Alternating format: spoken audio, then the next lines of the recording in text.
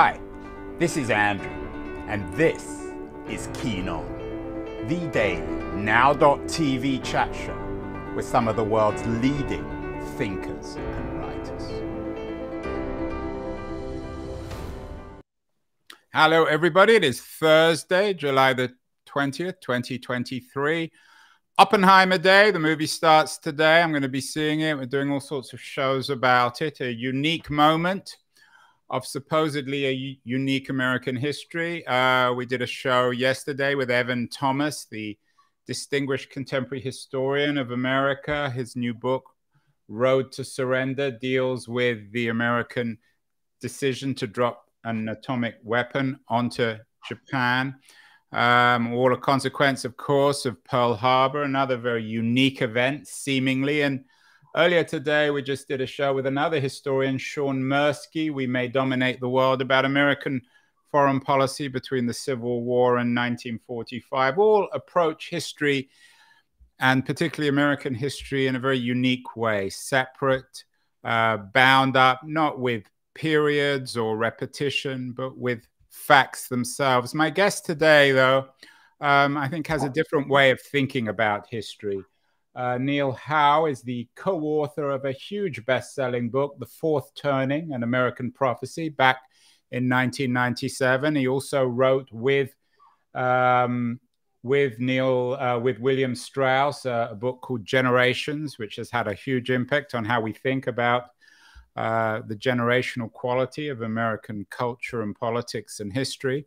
And he's back again with a new book. It's just out this week. The Fourth Turning is here. It's the second chapter in his analysis of The Fourth Turning. It's written on his own. Unfortunately, William Strauss is no longer around, and he's joining us now from Great Falls, Virginia, where he lives.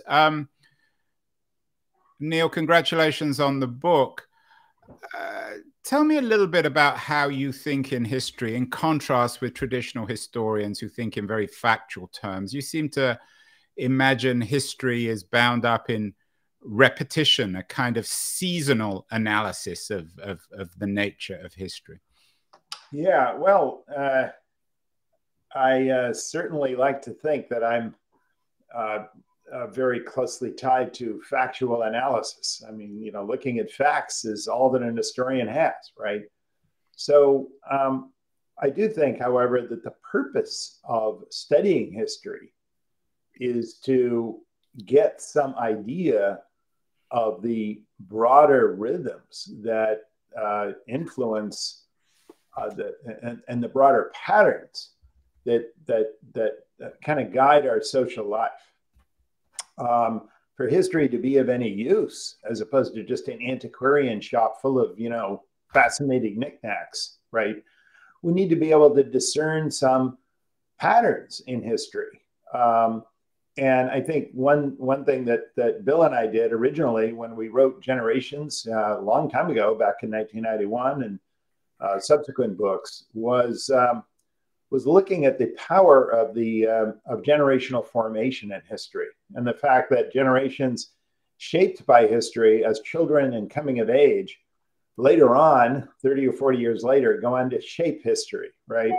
So it's sort of a complete cycle there, and that generations then are shaped differently, and they continue to have, you know, hold those differences both in behaviors and personalities that grow older, and that those are determinative of history itself. And when you look at history, you see that generations don't just arrive at random.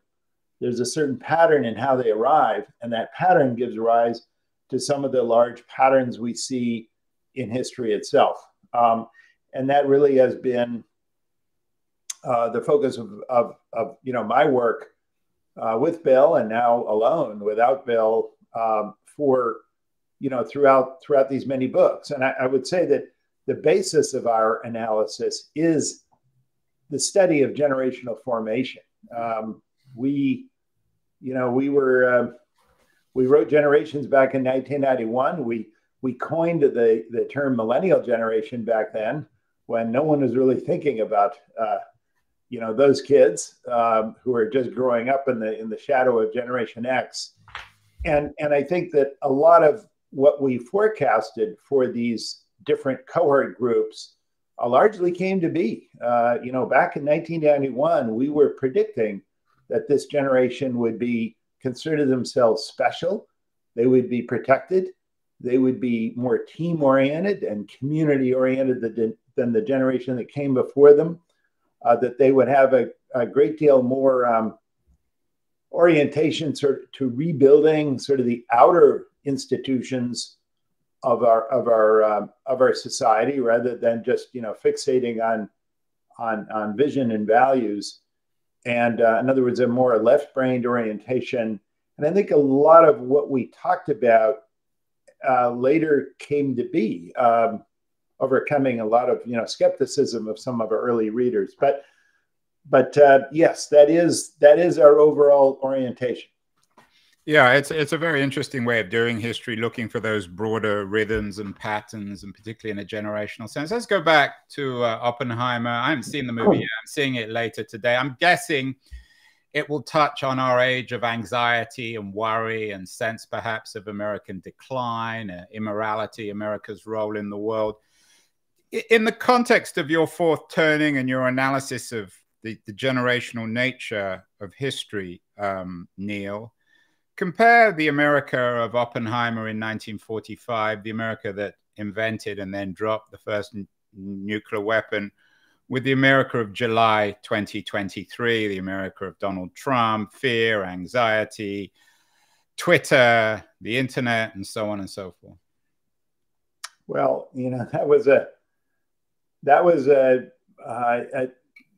it's interesting how that fourth turning ended. We think we're in a very similar era today, right? Although at the time that Oppenheimer made his decision and worked with his crew with the Manhattan Project to design a weapon of mass destruction, that was sort of the end of the climax of our last fourth turning. We're still in the middle of it, right? The climax is ahead of us. And so that gives you some idea of where we see ourselves again in the winter season of history, and looking forward to this period of growing tension, conflict, and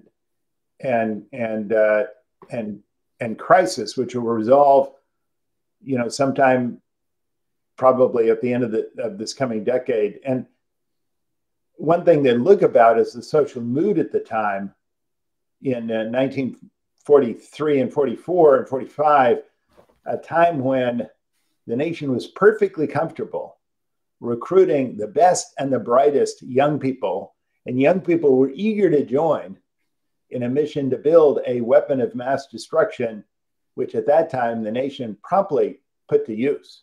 And Oppenheimer may have had doubts about it later, but I don't think America had any doubts about it at the time, least of all President Truman, who didn't even know about the project while he was vice president, and learned about it after he assumed the presidency, and had no doubt when he heard the news at Potsdam that this machine had been perfected, that he would put it to use and possibly save the lives of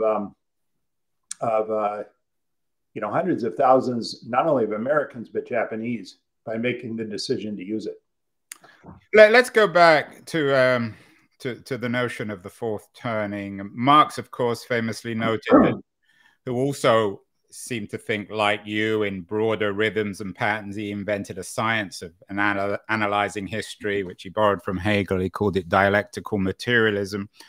Marx noted that history repeats itself first as tragedy and then as farce. Your notion of a fourth turning happens time and time again. It doesn't just happen once. Could you explain exactly what it means? If history is made up of these four turns and then it repeats itself, what is a turning, and why are there four of them?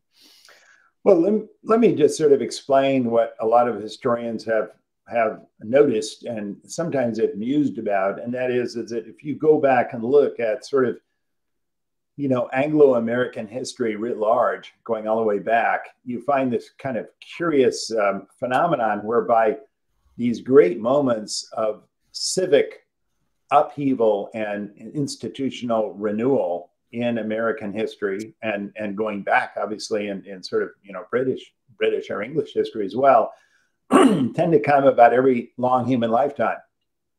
I mean, we had, going way back, even in colonial America, we actually start back in the 15th century.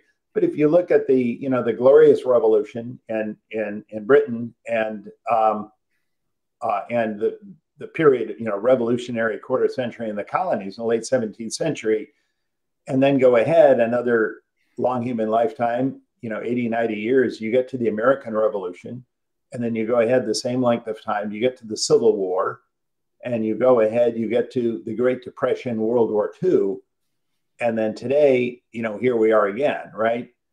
And interestingly, about halfway in between these big outer world civic events, you have these phenomenal inner world events, which historians of religion and culture have paid a lot of attention to. These are the great awakenings of American history, right? These are these periods of sort of spiritual revival and upheaval, which we actually number in American history. We call them the First Great Awakening, the Second Great Awakening, and so on.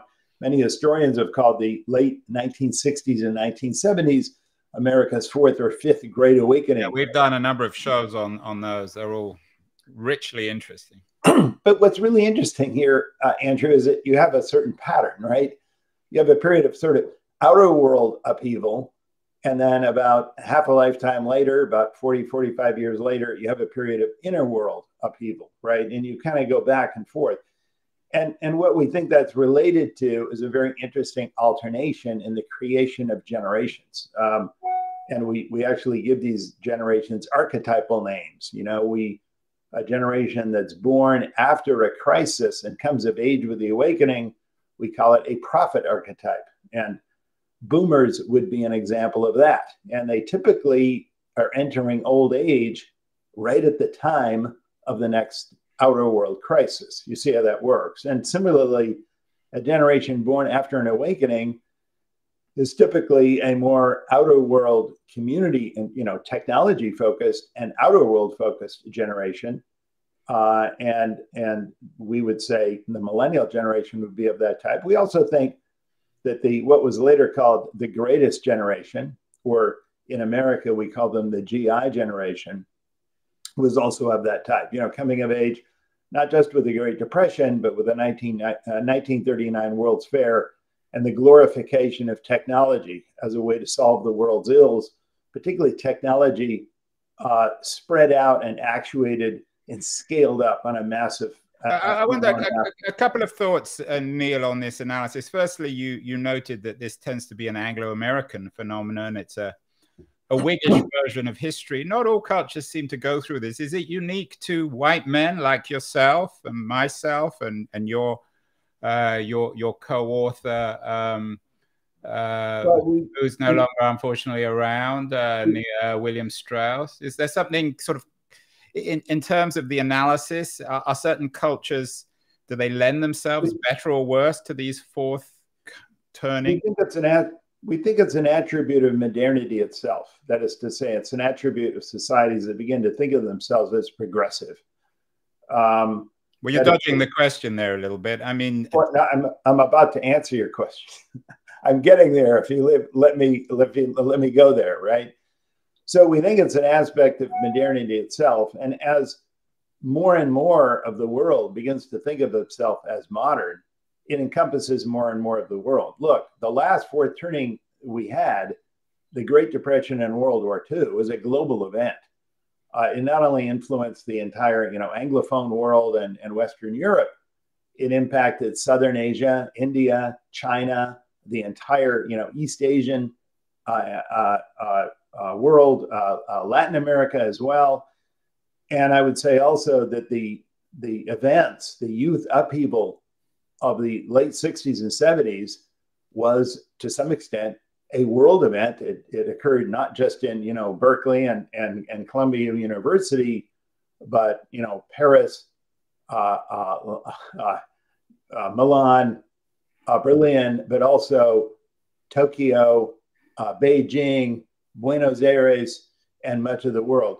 We think that the generational rhythm is encompassing a larger and larger part of the globe. And I do spell that out, actually. This is one thing that we didn't cover as much in the Fourth Turning, a book we wrote some 20 odd years ago, but I spend more time with that in this book. So let's get to the new book. The Fourth Turning is here. What the seasons of history tell us about how and when this crisis will end. What crisis, Neil? What crisis exactly are you talking about? Well, I think everything we notice today, the increasing palpable pessimism by the public around the world about their future, economic, political, civic. I mean, I track that every day, as part of my day job for our clients. And I think it's occasioned by the fact that living standards for most of the population have stopped rising, particularly for younger people.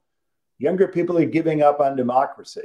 This is the finding of the Cambridge Institute for the Study of Democracy, which said not just in high-income countries, but around much of the world, younger generations no longer care about democracy. It's an excuse to just keep sclerotic and dysfunctional political institutions going and to avoid changing anything in a way that would favor young people in the future. But we also see it in the rise of authoritarian populism around the world. VDAM and Freedom House, tracking the share of the population living in free societies peaked right around the eve of the Great Recession, right? The global financial crisis. It's been falling ever since. And by the way, that's kind of where we date the beginning of this Fourth Turning, would be the GFC. Similarly, global trade as a share of total global product peaked right around that. And it's been falling ever since. And the world is splitting up into a greater sense of autarky, a greater sense of regional trade zones, most recently fostered not just by the pandemic, but by the sanctions occasioned by the Ukraine war. We have, look, 10 years ago in America, the subject of civil war and secession was so remote that no one even did polls on it. Today, half of Americans think a civil war is imminent. We now have not only a proxy war, major land war in Europe, but increasing fears of a war in the Western Pacific. So we are in a period when the public not only sees these events, but increasingly feels alarmed by them.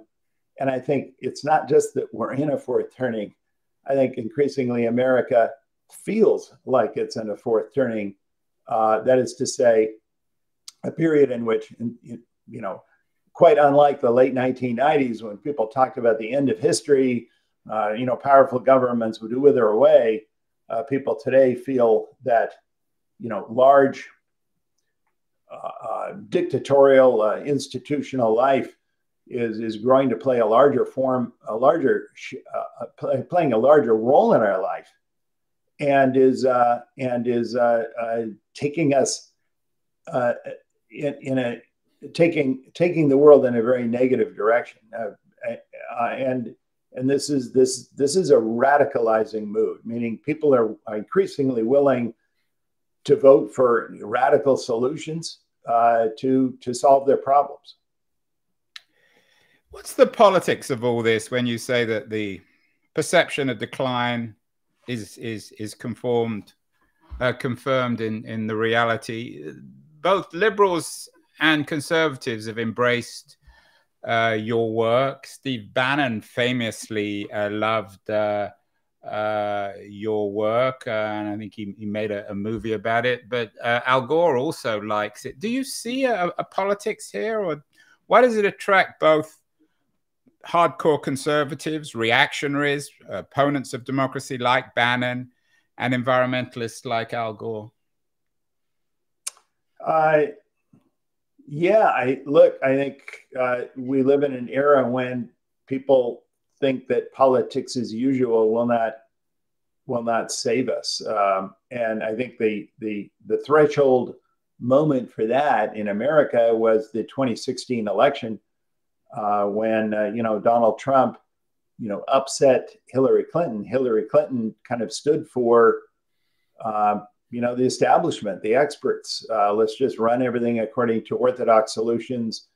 Trump, for better or for worse, represented something radically different. And as a result, it's led America into its next realigning political event, because I think the constituents of the two parties have been reshuffling themselves. And we only have these realignments about once every 40 years or so. So this was something we expected. And it's something I write about in my book. That is to say, the roots of realigning elections, which don't occur very often. The last one we had was in the late 70s, early 80s, when the Republicans took over the South. And before that, we had it in the mid 1930s with FDR, the rise of the New Deal, and the dominance of the Democratic Party after several decades after the Civil War, when the Democrats were virtually invisible in American political life. So we also have this pattern of realignments, and we think that that's also in sync with the cycle. Now, we don't know yet in America how that's going to play out. Which party is going to win? We think it's, at least I think it's very unlikely that the third party in this current environment has an opening. Third parties typically do much better in what we call the third turning, the unraveling, when people don't really take politics very seriously. That's when we had, the huge minority vote for Ross Perot, for example, back in the early 1990s. We don't think it's possible now, simply because people think that their vote is too precious. If your enemy wins, the country is lost forever. So people don't dare waste their vote, quote unquote, waste their vote on a third party candidate. So I think the real issue here is which party is going to retool itself to gain an advantage, because the current sort of 50-50 balance that you see, which is highly unstable and has really prevented government from acting, and certainly prevented Congress from really making many decisions, does not seem sustainable for long. Neil, your grandfather was an astronomer. He looked at the universe. So you're continuing in the family tradition of observing very distant things. But of course, the universe doesn't think for itself. It doesn't determine its future. Sometimes in the way you present history, I'm not suggesting you're a Marxist, God forbid, but you seem to suggest that these cycles are inevitable. What's the role of human agency in all this? I mean, the fourth turning is here. How do we determine it? How do we shape this fourth turning? How do we make sure that it ends well rather than badly? You said it yourself, Andrew. You said it very accurately. That's exactly what human agency does, is to make sure it ends well and not badly. Fourth turnings can end very badly. And I give examples in history of fourth turnings which have ended catastrophically. The Taiping Rebellion in China, right, in the 1850s and 60s, which maybe, cost the lives of 40 or 50 million people. Or what happened in Russia and the Soviet Union, from World War I through the end of World War II was a catastrophe, right? I mean, that's an example of catastrophe. We need to make sure that this fourth turning ends well. So a cycle of history is not determinative. It doesn't mean that we're going to have another golden age at the end of it. It could mean that. And actually, that's part of the good news of my message. And I haven't emphasized to people think, oh, this is so gloomy. And I say, no, actually, it enables us to actually have a time when we have a period of creative destruction, and we rejuvenate our political and civic institutions so they can again serve the interests of the future and the young. This is not ultimately bad news, but it is a dangerous time, Andrew. So I do agree with you that the danger is that it turns out very badly. and the future suffers for it. That is up to our agency to make sure it ends well and not badly. I think of your and I, my generation, Neil, we're relatively similar generations. I'm not sure how much of an impact we're going to have. What about the younger generation? I've got kids. I'm not sure if you have them. One of the striking things to me, making generalizations, which you do, is the anxiety that seems to have afflicted the young generation. I'm not sure whether to call them millennials. I'm not sure what word to use. You're the expert on that. But it seems as if young people today are really traumatized by the world, sometimes justifiably, sometimes otherwise. They're almost apocalyptic. How would you explain that? Is that a fairly familiar part of your analysis of history? And how does that generation emancipate itself from this apocalyptic way of thinking about things, which undermines their own agency? I mean, look, this is a young adult generation where all the institutions which used to help you in life, you know, from family to courtship to employment to you know, community, has been stripped away from them. You know, they just have these extras on top of them telling them to join the hustle economy and just work harder. You know what I mean, Andrew? I mean, everything that used to structure their lives has gone, and they're going on websites and reading about, you know, adulting 101 because our extra and boomer parents never taught us how to be an adult. We have to figure it out from scratch. You have kids? As a result, that sounds like a cliche. I mean, do you have kids yourself? Oh, I have a lot of them, yes. Good. Well, my generation, or our generation, seems to be, as one of the interesting things I think about the boomer generation, is obsessive parents, obsessed with preparing our kids, perhaps over preparing our kids for the world. Well, we don't prepare institutions. What we do is we give you a lot of personal advice, but the institutions have all disappeared. That's the point, right? The parents of boomers were not terribly good at, you know, personally relating to their kids, but they spent a lot of energy making sure that all the institutions worked. So this is the difference. I totally agree with you that personally, millennials are very close to their parents. In fact, one thing I think, really, aren't they? They're not rebellious enough. Well, excuse me? They're not rebellious enough. They dress the same. They listen to the same music. But that's a stupid boomer complaint. I mean, you know, because for boomers, the norm is always that you should rebel against your parents, right? But boomers don't realize that they're one of the very few generations that did that, right? Most generations don't do that. But for them, that'll always be the norm. So right now, boomers are constantly complaining about our young kids. This is what millennials are about. They're not about rebelling against their parents.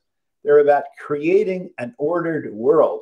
That sense of anxiety you talk about, that sense of exhaustion, that sense of constantly taking, you know, Ritalin and Adderall, you know, well into your 30s because you constantly have to be on to perform all the time because nothing around you in your institutional life is supporting you, is leading this generation to become an order-seeking generation in civic life and politics. And that's really a very important part of understanding the dynamics of the fourth turning and why it ends up in a more ordered civic and political life than we had at the beginning. Is it a turning inwards as well? I'm always trying to encourage my children to have more sex, and I think they think I'm slightly odd, which I am, of course.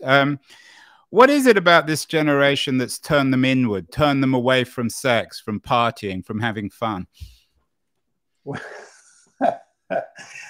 It's such a boomer question.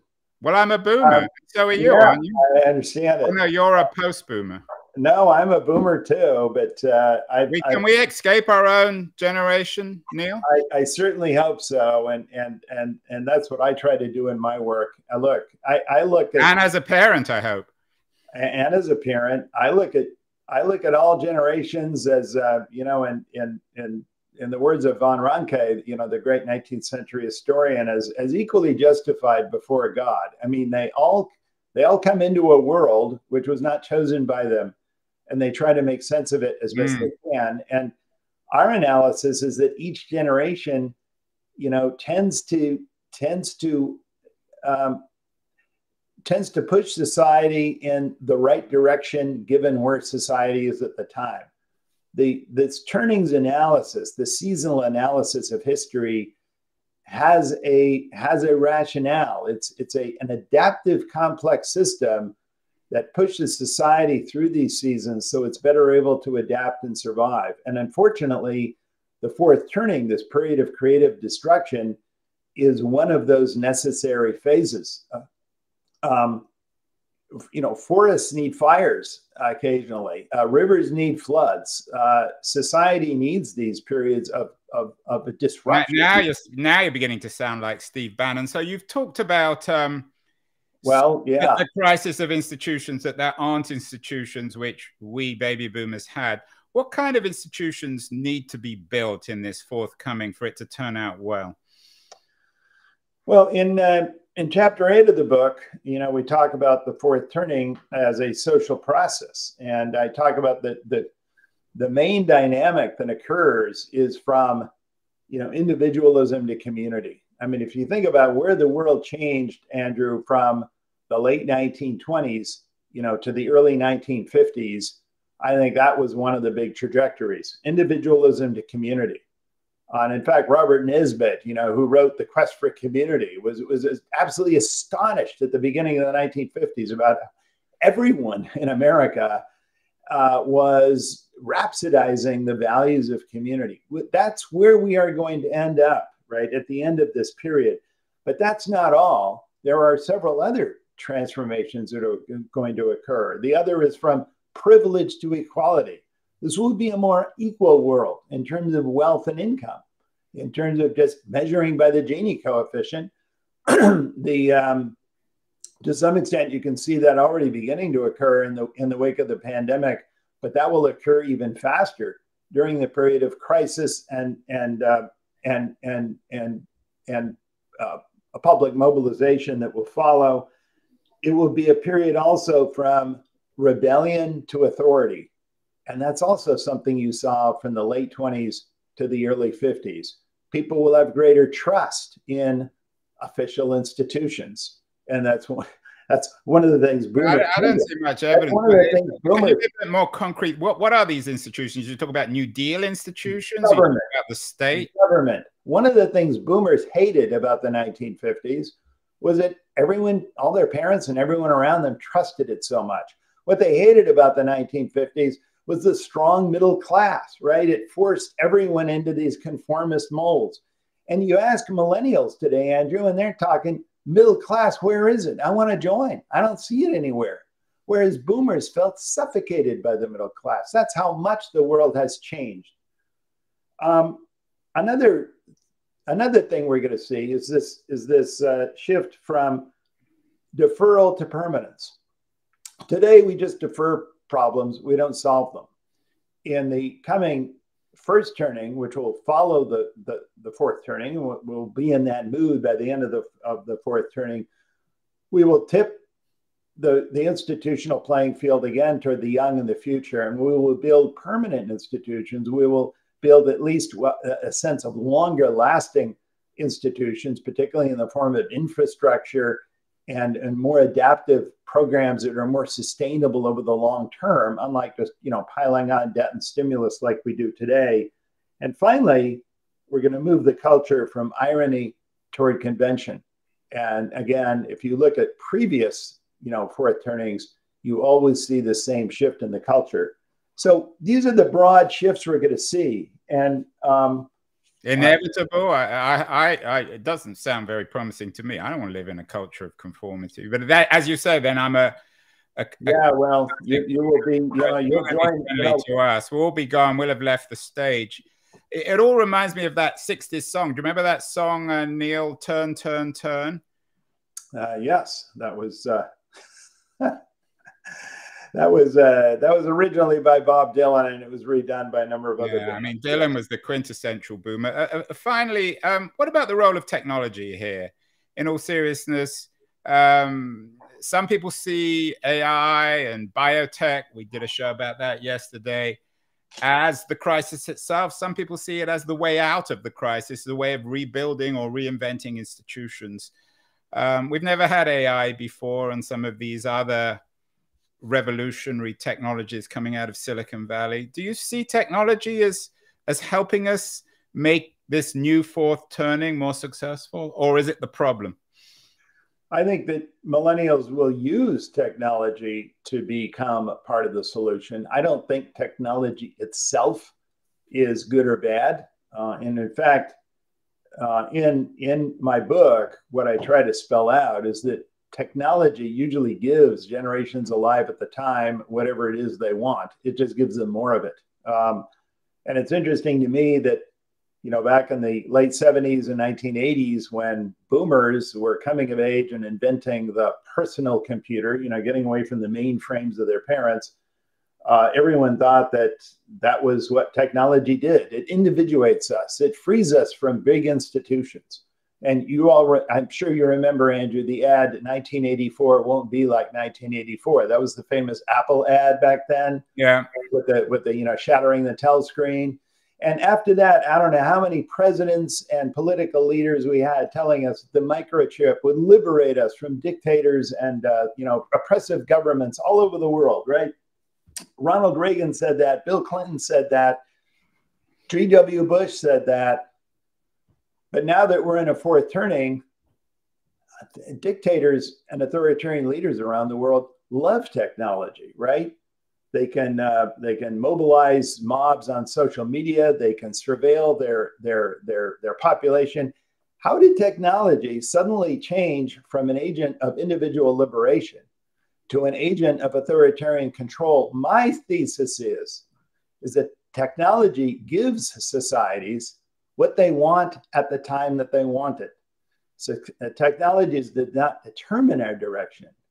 Technology is used by society to go wherever it is they want to go. And you look back in the history, whether it's of television, radio, or anything else, technology is shaped by what society wants to do at the time.